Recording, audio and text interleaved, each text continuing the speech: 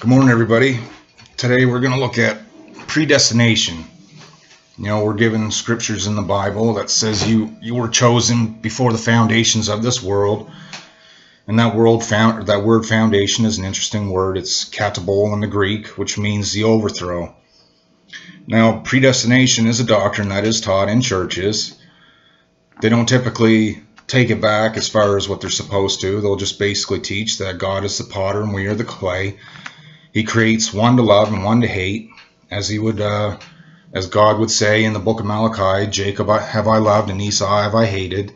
And Paul would speak about it in the book of Romans. Now, God didn't just create Jacob and say, well, I'm going to love you, and create Jacob and say, well, I'm going to hate you. And then ultimately they both grow old, they die, and then, of course, Jacob gets to go to heaven because God loves him, and Esau, well, he's just cast into a burning fiery furnace.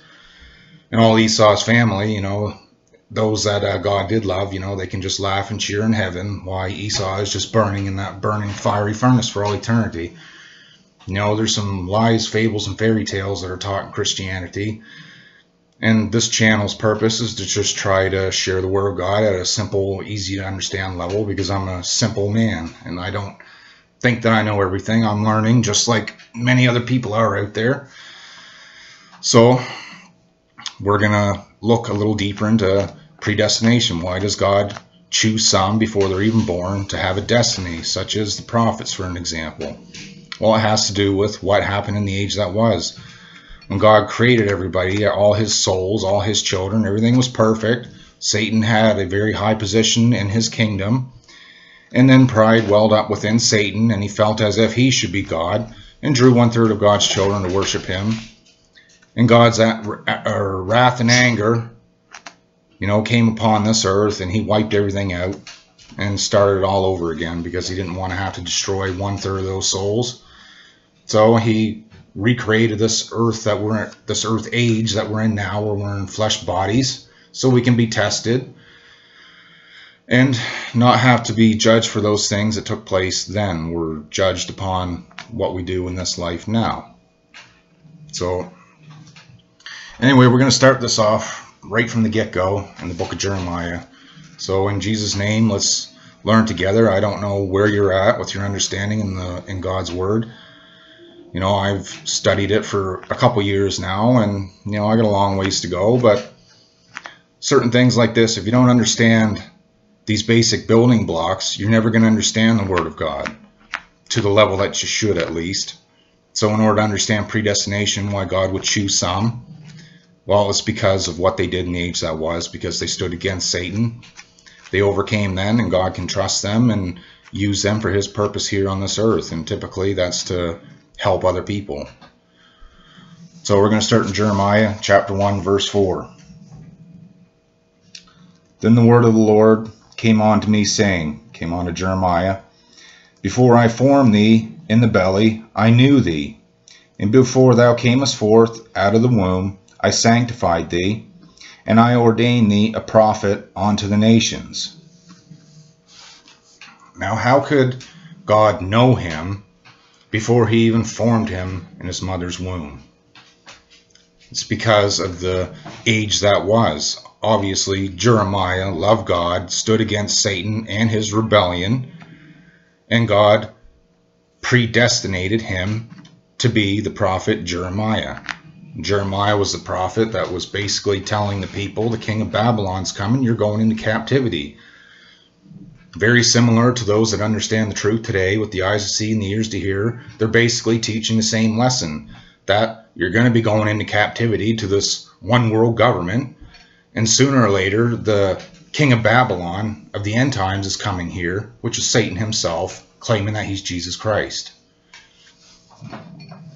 So we're just not going to take my word for it. Let's go further into this. Now, did God speak in the Bible about an age that was?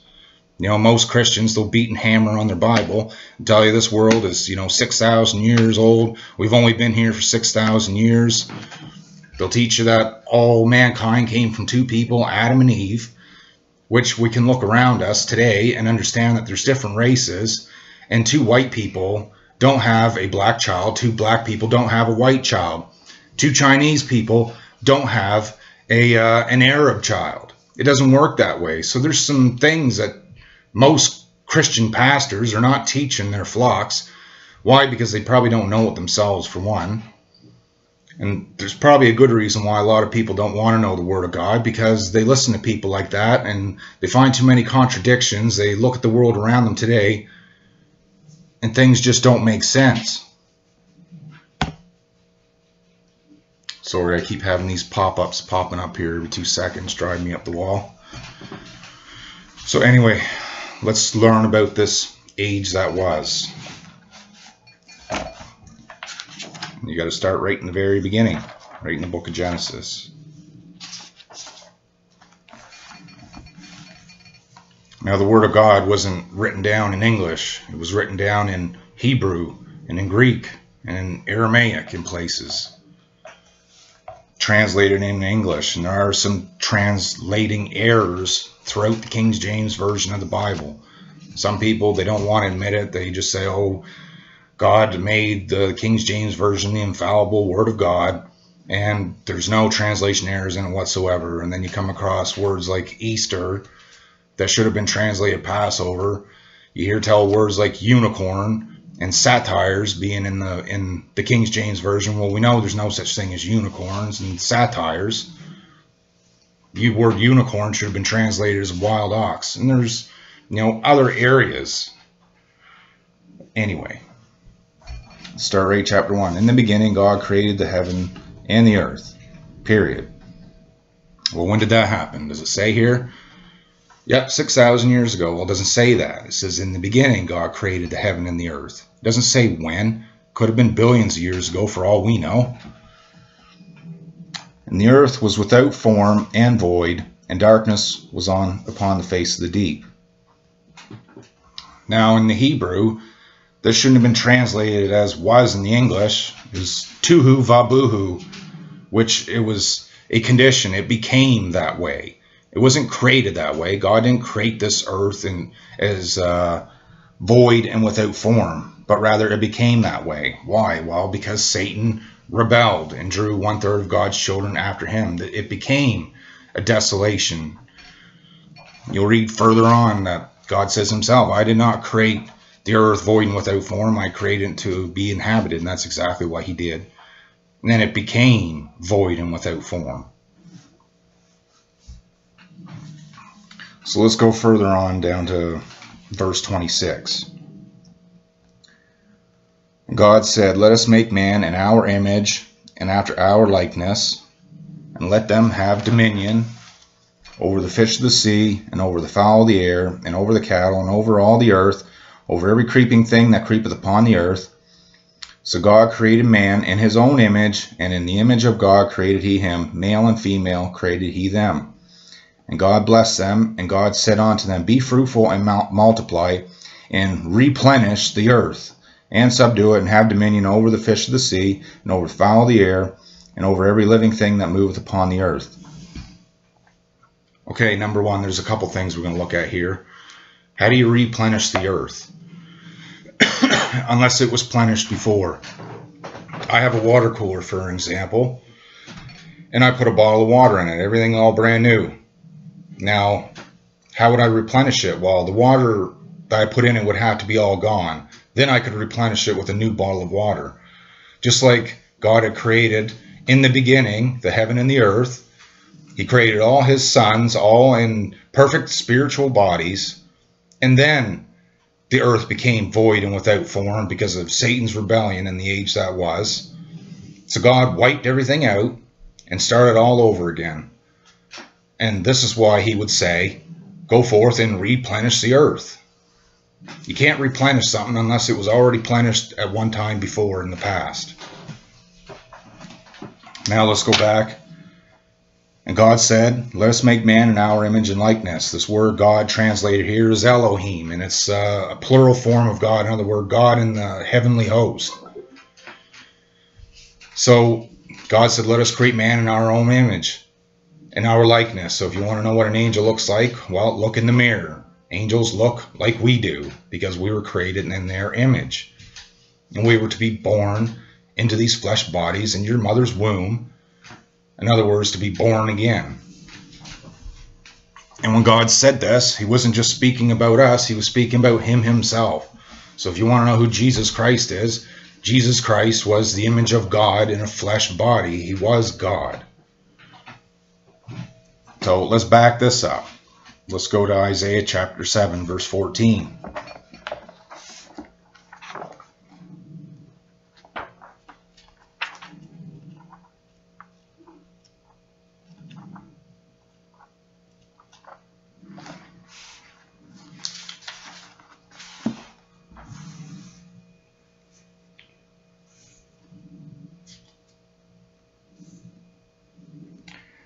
Therefore the Lord himself shall give you a sign. Behold, a virgin shall conceive, and bear a son, and shall call his name Emmanuel.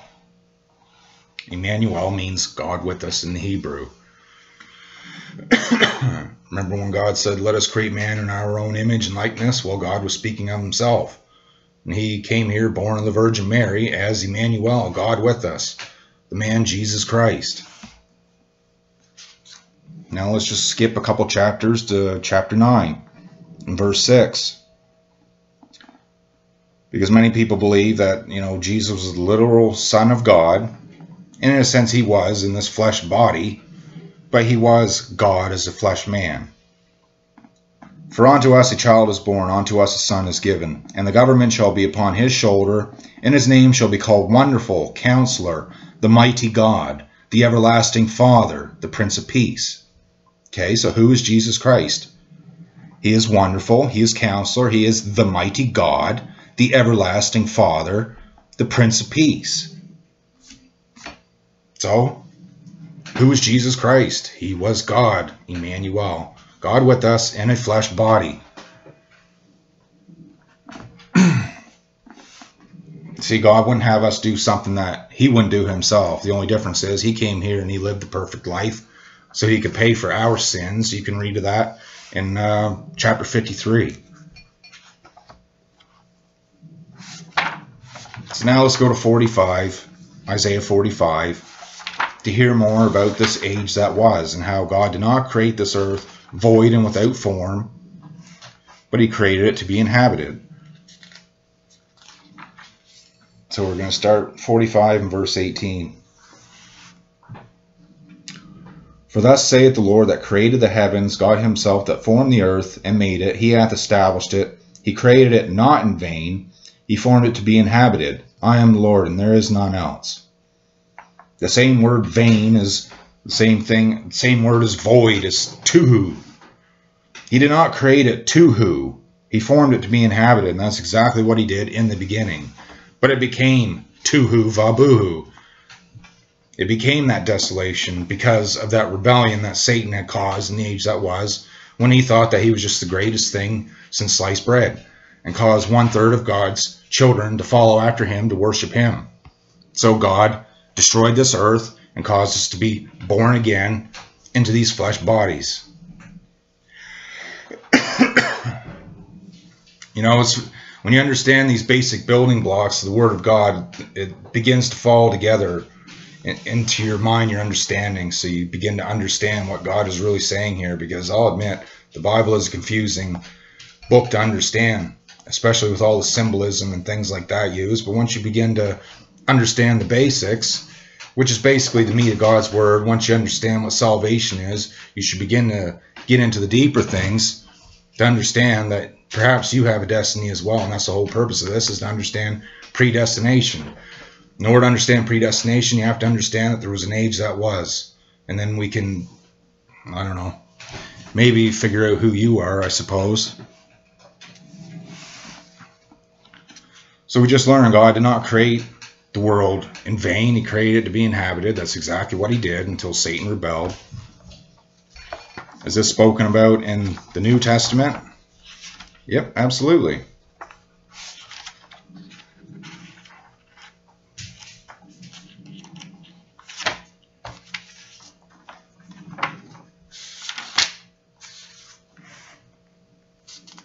So we're going to start in 2 Peter chapter 3.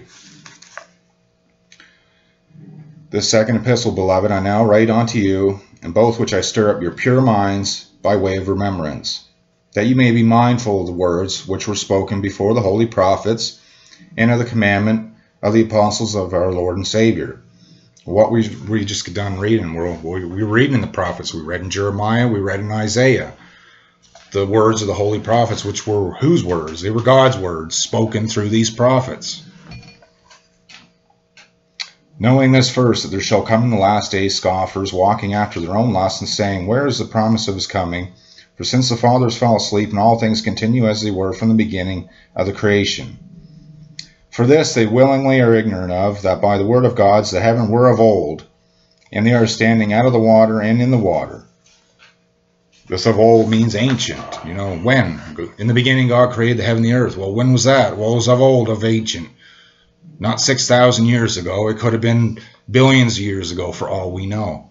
We're not going to know everything in these flesh bodies, but our Father gives us, I don't know, sort of a dim view of the things that were in the age that was. It's enough to understand that there was an age before this,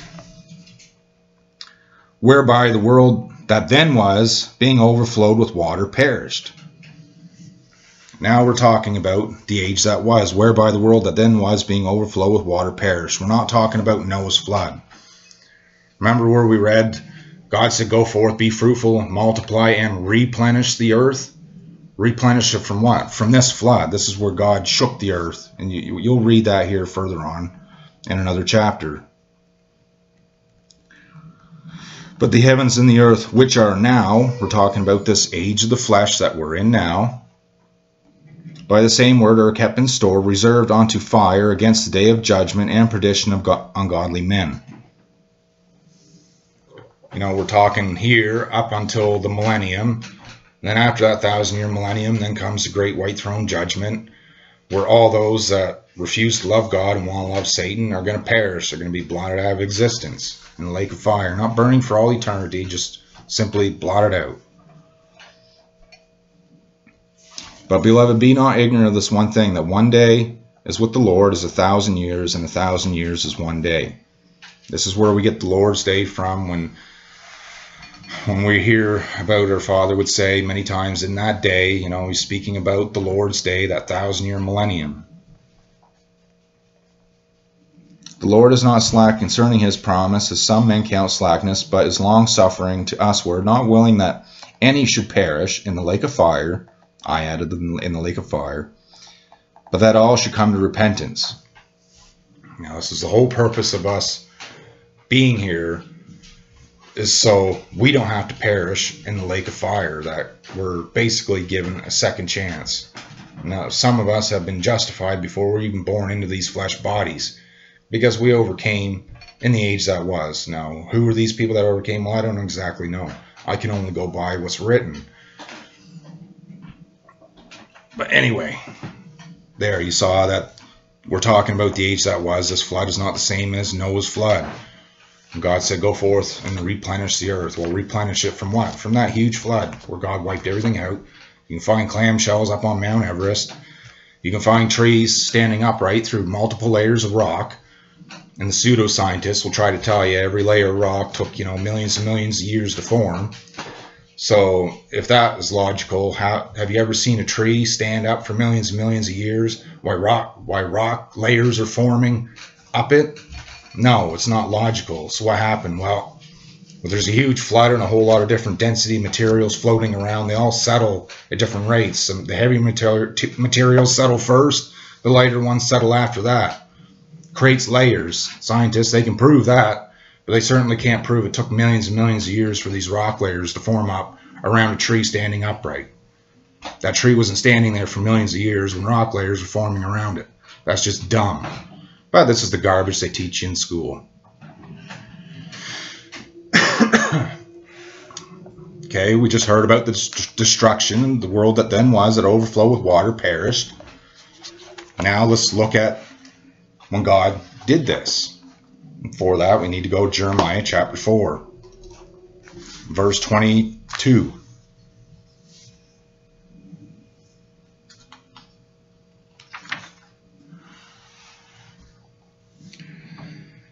For my people is foolish. They have not known me. They are sottish children. Basically, this word sottish means they're stupid children. And yeah, it's not hard to see today. Kids eating Tide Pods and snorting condoms up their noses. Like, think about it. And they have none understanding. They are wise to do evil, but to do good they have no knowledge. I beheld the earth, and lo, it was without form and void. Same word void too, who? And the heavens, and they had no light. I beheld the mountains, and lo, they trembled, and all the hills moved lightly. I beheld, and lo, there was no man, and all the birds of the heaven fled. Why was there no man? Well, we're reading of this flood that God caused to come upon this earth in 2 Peter chapter 3. That's what 2 Peter's speaking about. Remember, he mentioned the prophets? Well, this is what we're reading, the prophets. I beheld, and lo, the fruitful place was a wilderness, and all the cities thereof were broken down at the presence of the Lord, and by his fierce anger. So, where were these cities? Well, obviously there were cities in the age that was, and God wiped them out. And his fierce anger, he was very angry that Satan would do this to him, to betray him like this, to draw 1/3 of his children to run after him. These created beings that God loved, and to have them do that to God, it must hurt our Father very much. For thus hath the Lord said, the whole land shall be desolate, yet will I not make a full end.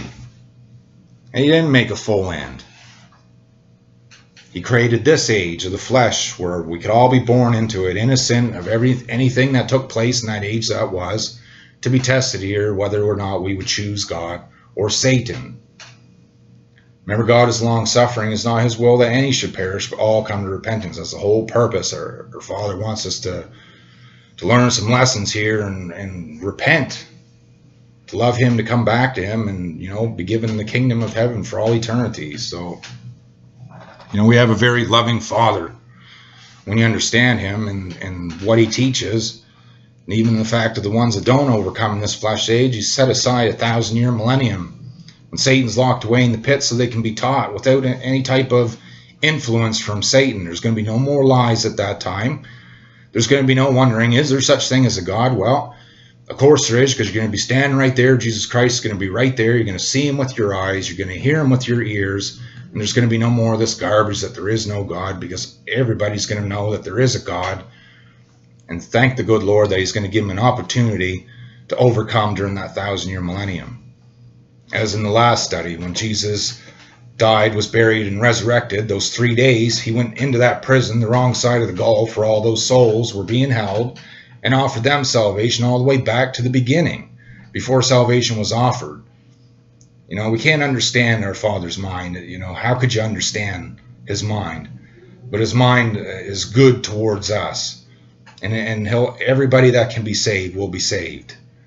But our Father's certainly not going to beg people to love him. That's just not going to happen.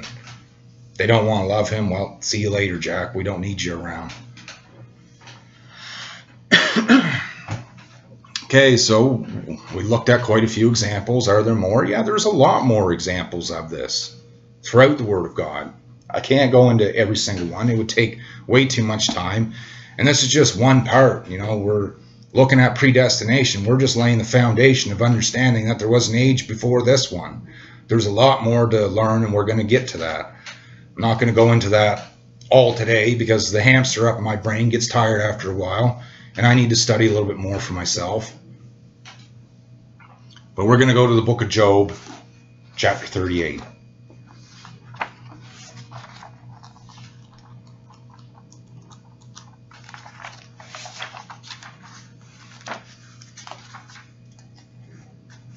Now, Job is a type of God's elect. And you can see the controversy between God and Satan within this book, where God was quite proud of Job. You know, he was perfect in all his ways. And Satan said, oh yeah, we'll take your hedge of protection down around him, and I'll have him cursing you to your face. So God allowed Satan the opportunity to persecute Job, and that's what Job's name means, is persecution. And Satan had Job's family killed, his sons, had all of his wealth taken away, had his wife basically go against him, And then he had 3 of his buddies go and persecute him and say basically he was no good piece of trash. And this is why God was doing all these things to him, when in reality, we know that it wasn't God. God just allowed Satan to do it. And if you happen to be God's elect today, well, you better expect some of these things to come upon you. Because I can see within the book of Job the unpardonable sin taking place where Satan is trying to get Job to curse God. Well, when Satan comes here claiming that he's Christ, and if you happen to be one of God's very elect, that God's going to have you delivered all the way up to Satan to allow the Holy Spirit to speak through you, what do you think Satan's going to do? He's going to try to get you to curse God and worship him. And you know that if you understand the Word of God, that sin's unpardonable for you. If you don't allow the Holy Spirit to speak through you, you're no better than Satan and the fallen angels, because you knew better. But anyway, through 38 chapters, you're listening to Job's buddies sitting there, make false accusations against him with all their words of wisdom. And there's actually preachers out there that preach the words of these 3 knuckleheads. I've actually had a Christian come here quoting me what these knuckleheads were saying, and I was kind of laughing on the inside, because I remember my pastor saying that these pastors would teach these verses from these 3 knuckleheads. And you'll hear God asking Job, what are you listening to these 3 knuckleheads for? They didn't know what was going on. They were just making their own assumptions as to why all these things were happening. But they didn't understand that the controversy in heaven was between God and Satan, and God was allowing this to happen to him. Because God knew the man that Job was, and that Job loved him. I don't know, do you love God enough that you'd be willing to go and be tested by Satan? Will God have enough trust in you to even allow that to happen? Well, I don't know. So anyway, here finally God speaks. Then the Lord answered Job out of the whirlwind and said, who is this that darkeneth counsel by words without knowledge? Well, if you understand, we just got on listening to these 3 knuckleheads giving all their words of wisdom from their elders, and this, that, and the other. Gird up not thy loins like a man, for I will demand of thee, and answer thou me. Where was thou when I laid the foundations of the earth? Declare if thou hast understanding. Just hang on a second, guys. I can't pause this, and my dog's whining to be let out.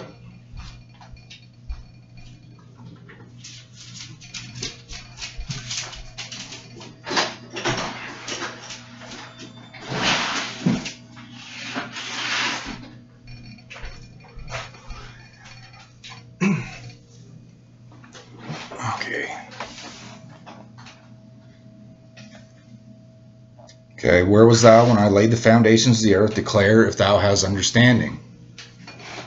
Well, obviously, Job doesn't know. We're talking about when God first laid the foundations of the earth. You can read about it in Proverbs chapter 8, where wisdom speaks, and God basically speaks before he even created the earth. That wisdom was with God.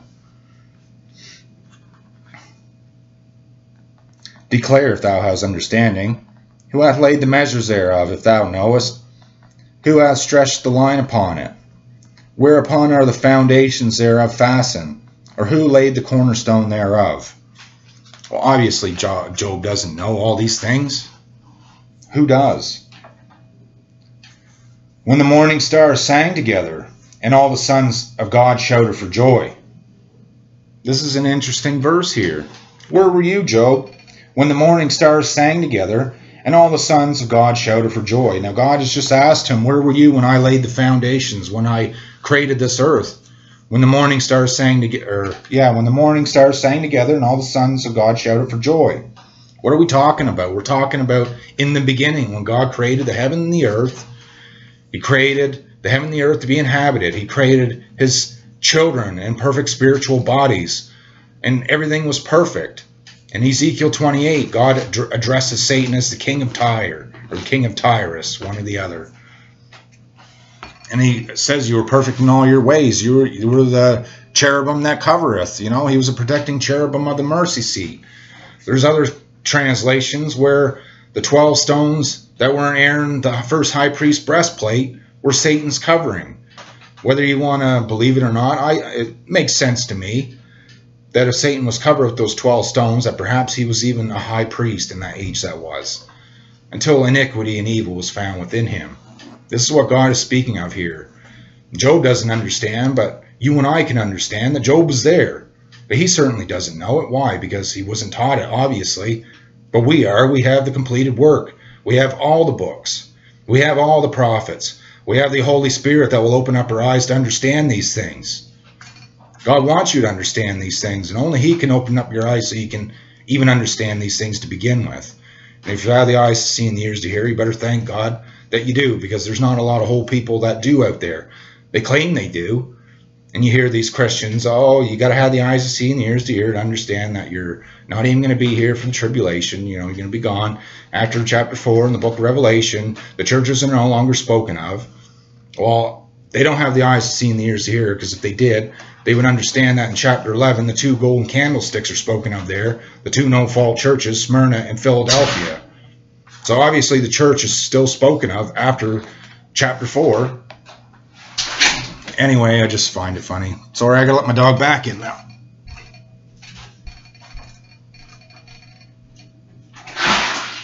We'll lay down.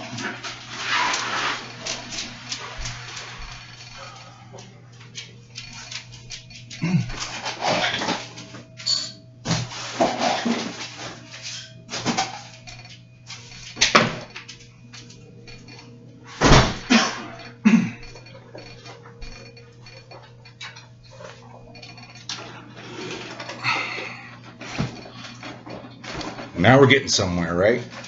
Starting to understand that, you know, there was an age before this. This is pretty interesting, right? I remember when I first started listening to these things be taught, and it just fascinated me, and I just loved hearing it, and I spent hours upon hours upon hours upon hours being taught these things.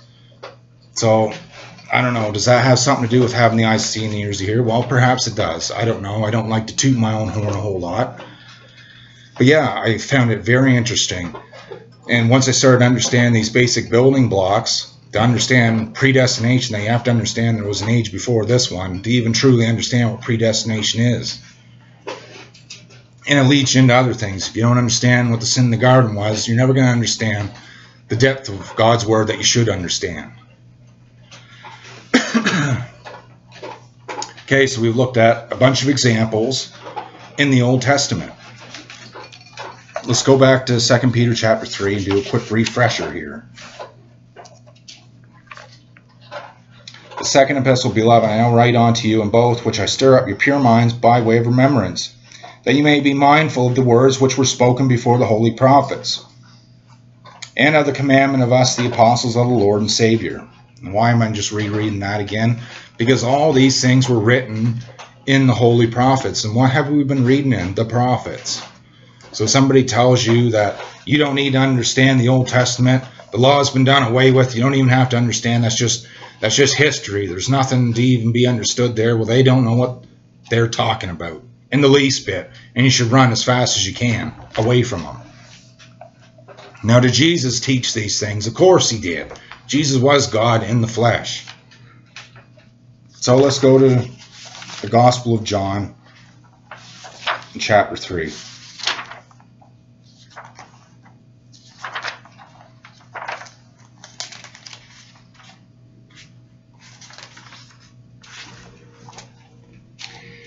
There was a man of the Pharisees named Nicodemus, a ruler of the Jews. The same came by Jesus by night and said unto him, Rabbi, we know that thou art a teacher come from God, for no man can do these miracles that thou dost, except God be with him. Well, yeah, it's pretty obvious. You're raising people from the dead, healing the sick and the blind, everybody, and everything else. It's not a common thing. Jesus answered and said unto him, Verily, verily, I say unto thee, except a man be born again, he cannot see the kingdom of God. Now this word, born again, I'm sure you've heard that. Hey, brother, have you been born again? Have you been born again? Somebody ever ask you that? Give them your age. I will. And if they ask me that, I say, yeah, I've been born again for 37 years. And watch the smoke curl out of their ears as they're trying to understand that statement. Jesus will explain it here. Nicodemus say unto him, How can a man be born when he is old? Can he enter the second time into his mother's womb and be born? He doesn't understand these things. He's seeing the world through his flesh eyes. He doesn't understand the spiritual things.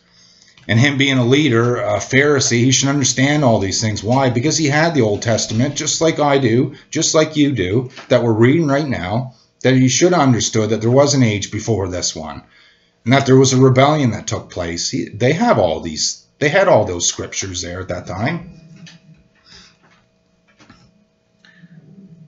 Jesus answered, Verily, verily, I say unto thee, except a man be born of water and of the Spirit, he cannot enter the kingdom of God. What do you mean? What does he mean, be born of the water? Well, we're born in her mother's womb, and in her waters in the womb. And what's your spirit? That spirit is what God places within that child that is in the mother's womb, in the water. And then the spirit that God places within you. That which is born of the flesh is flesh, and that which is born of the Spirit is spirit. That's right. Paul speaks about this quite regularly. In 1 Corinthians chapter 15, verse 52, he speaks about the differences between the two bodies. The terrestrial body and the celestial. The terrestrial, your flesh and bone body here that you see through this computer screen. And the spiritual body that you can't see, that when you die, that spiritual body goes immediately back to her Father who gave it to begin with. This is what Jesus is speaking of here. Marvel not that I said unto thee, Ye must be born again. The wind bloweth where it listeth, and thou hearest the sound thereof, but cannot not tell whence it came, and whither at it goeth. So is everyone that is born of the Spirit. Well, you obviously can't see the Spirit going in to the mother's womb into that child. Nicodemus answered and said unto him, How can these things be? Jesus answered and said unto him, Art thou a master of Israel, and knowest not these things? Jesus would always say, have you not read? It's written. All the things, Jesus didn't teach anything new. He was teaching everything that was already written down to begin with. We just get on reading of it in Isaiah chapter 7, chapter 9, who Jesus Christ was. He was God as a flesh man here on this earth. Verily, verily, I say unto thee, we speak that we do know, and testify that we have seen, and ye receive not our witness. If I have told you earthly things, and ye believe not, how shall ye believe if I tell you of heavenly things? And no man hath ascended up to heaven, but he that came down from heaven, even the Son of Man, which is in heaven. So, what's Jesus saying here? No man goes to heaven unless he came down from heaven. How? When God places that spirit within the mother's womb. My wife is pregnant here now. We're going to be having a child. And sometime during this 9 months, God is going to place that spirit within that child. That is going to be born of the waters. It's not complicated, right? Like, it's not. It's not that complicated. That was the whole purpose of this age of the flesh, was to be born again into these flesh bodies to be tested. Now there's one problem though. There are some of these angels that didn't come down born in these flesh bodies. They left their first habitation, which means they left heaven and came down here to this earth. And we read about this in Genesis chapter 6. This is why Jesus said, no man can go to heaven unless he came down from heaven.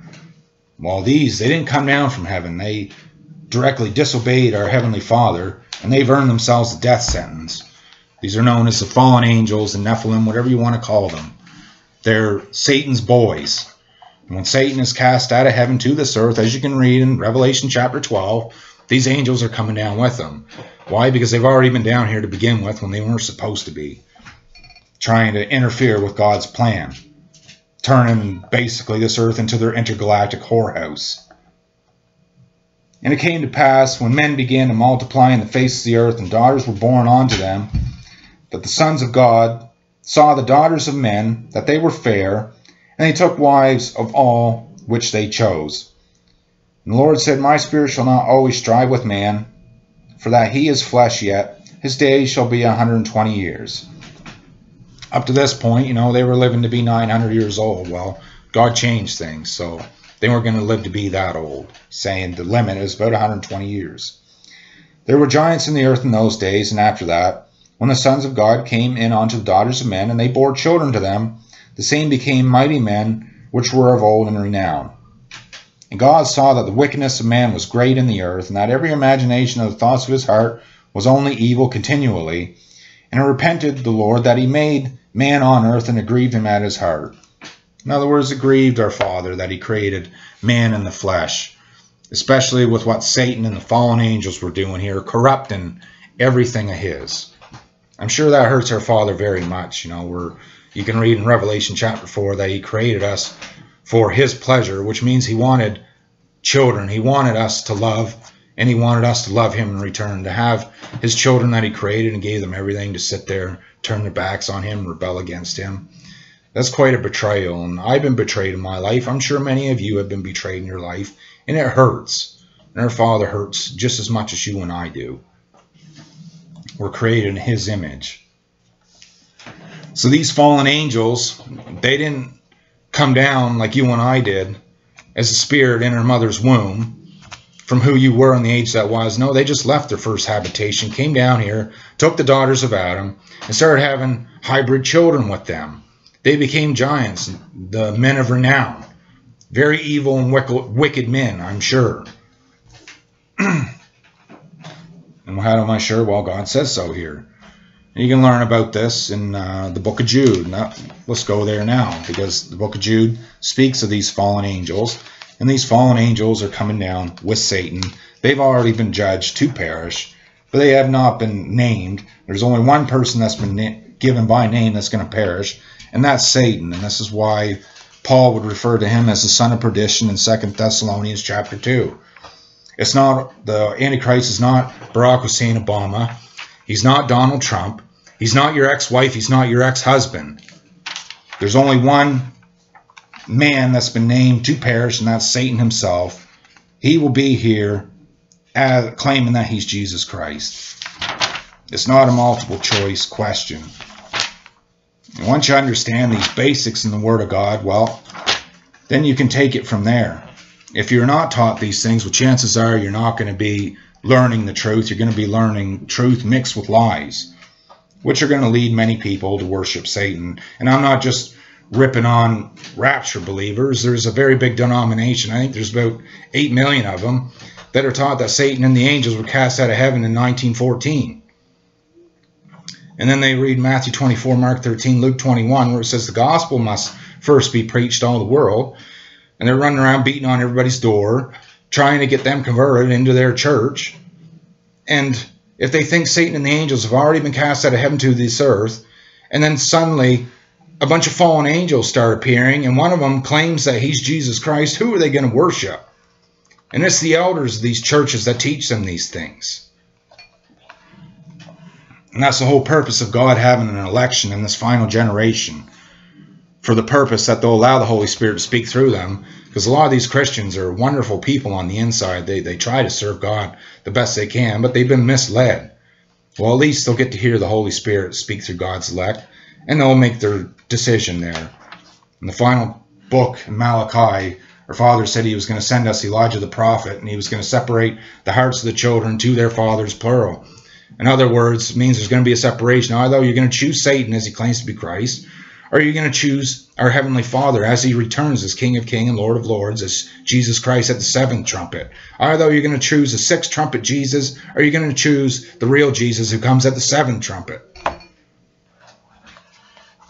Okay, let's go to the book of Jude. We're going to learn about these that left their first habitation. Jude, the servant of Jesus Christ and brother of James, to them that are sanctified by God the Father and preserved in Jesus Christ and called. Mercy unto you and peace and love be multiplied. Beloved, when I gave all diligence to write unto you of the common salvation, it was needful for me to write unto you and exhort you that you should earnestly contend for the faith which was once delivered unto the saints. For there are certain men crept in unawares, who were before of old ordained to this common condemnation, ungodly men, turning the grace of our God into lasciviousness, and denying the only Lord God and our Lord Jesus Christ. We're talking about these fallen angels in Genesis chapter 6. Now, how did they deny God and Jesus Christ? Because they did not come here like you and I have, born in our mother's womb. They left their first habitation, which we're going to read right now. I will therefore put you in remembrance, though ye once knew this, how the Lord, having saved the people out of the land of Egypt, afterwards destroyed them that believed not, And the angels, which kept not their first estate, but left their own habitation, he hath reserved in everlasting chains unto darkness, unto the judgment of the great day. These angels have already been judged. Why? Because they left their first habitation. They didn't come here. Jesus said the only way you can go to heaven is you had to have come down from heaven. How? Through the water and through the Spirit. Meaning what? That our Father places that Spirit within your mother's womb, where you're floating around in her waters of her womb. Our Father places that Spirit within that child. You're tested here to choose God or Satan, and then when you die, you go immediately back to our Father. Now these angels, they didn't come here that way. Rather, they knew what God's plans were for this age that we're in now, and they decided not to stick around up there. They decided to come here and go against God's plan. Bad move for them, because now they've been sentenced to perish. It's not going to take place at the great white throne judgment after the 1,000 years are finished when Jesus Christ returns. You can read of it in Revelation chapter 11 that they're going to be destroyed immediately when Jesus Christ returns, and Satan is cast into that abyss or pit or whatever you want to call it with a chain upon him for 1,000 years. He can no longer influence the things of man today, because that office of power that he's given, the beast, the false prophet, and the dragon, well, he'll never have the office of the beast, which is just his one world political religious system. He'll never have his role as a false prophet as he claims to be Christ, because all those things are going to be destroyed. The scales are going to be taken off people's eyes. They're going to see Satan for exactly who he is. They're going to know there's a God. Why? Because he's going to be right there. And then there's going to be 1,000 years of discipline taught. And then Satan's released to gather whoever is going to follow him then. And then they're going to be blotted out. And our God, our Father, did everything that he could do to reconcile things with his children, to give them the opportunity to love him, to overcome. It's no longer by grace at that time, it's by their works. Why? Because, we have grace now because we don't see God. We believe because we read the Word of God. And at that time they'll literally see God there in heaven for the millennium. So anyway, this is the first part. There's a lot more to it. I'm going to do some more studying here before I attempt to do this. A lot of the times I'll check everything out. I'll go on the season.org. I'll make sure that, what I'm reading, that, I can basically make sure the information's accurate from those that know more than I do, because I certainly don't know everything. But I try, that's all a person can do, right? Because without God, we couldn't do anything to begin with. So anyway, the next one's coming up. Maybe tonight, maybe tomorrow. I don't know yet, but I hope everything is going well in your guys' life and stay in the Word of God. And, perhaps you are one of those that have been chosen before you were even born. How do we know? Well, we don't know exactly. Perhaps if we did know, we wouldn't be putting our pants on one leg at a time anymore. We might be jumping up on our bed, jumping into our pants both legs at a time, because we'd start getting a great big head upon our shoulders. So anyway, stay humble, be kind to other people, learn the Word of God, try to be patient with people as well, myself included. Talk to you later.